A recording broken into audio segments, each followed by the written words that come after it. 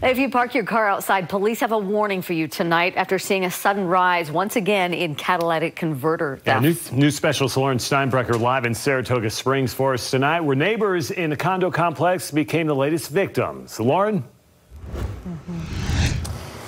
Yeah, Mike and Deanie, even in a condo complex, the thieves were so quick in getting underneath the car, cutting out that catalytic converter, leaving cars like this hybrid sounding like a Mustang.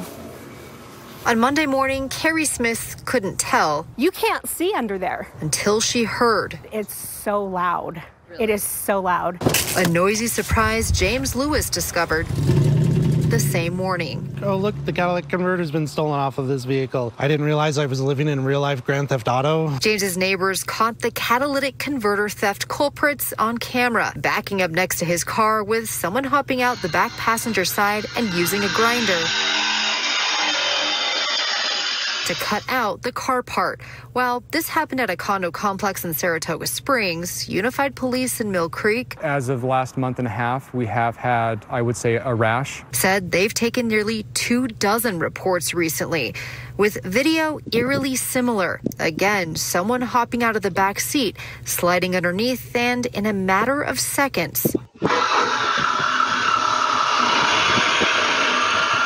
they've scored. You can take them to a recyclery or fence it through other means, and they can get upwards $200-300, several $100.